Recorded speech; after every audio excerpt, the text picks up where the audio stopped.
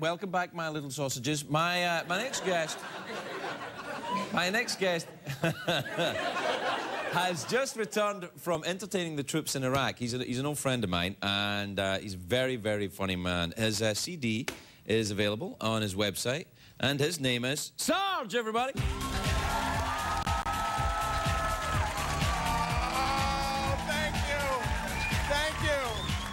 Thank you so much. Thank you. I'm so glad to be here. I told my mother I was going to be on television, and she said, make sure you wear something slimming because the TV camera puts on about 20 pounds. Like that's going to matter to me. Look at me. I'm like a futon with a face. Look at me! I was a fat kid. I really was. I can't tell you how many kids got stuck at the top of the seesaw at recess when I was there. It's unbelievable. So you're looking at me, you're thinking, how did Curious George and Brian Gumble get in the same body, probably, right? Yeah, I'm a black Jew, which means I shoplift, but just wholesale. Yeah.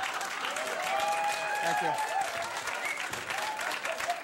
Jewish part of me doesn't work on Friday nights. The black part tries not to work the other 6. So I'm actually not all the way black. I'm actually mocha, like if Starbucks doesn't have a poster boy. Mocha Frappuccino Grande, man. So it took me 4 flights to get here from the East Coast. It was unbelievable. First flight was a crop dusting flight. I don't know if you've ever done one of those.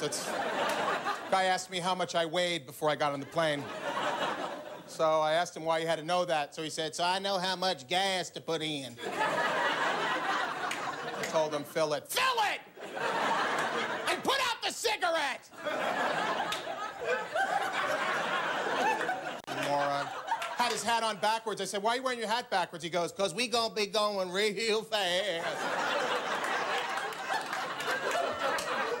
Had to go through security 4 times for 4 flights, you know, to TSA.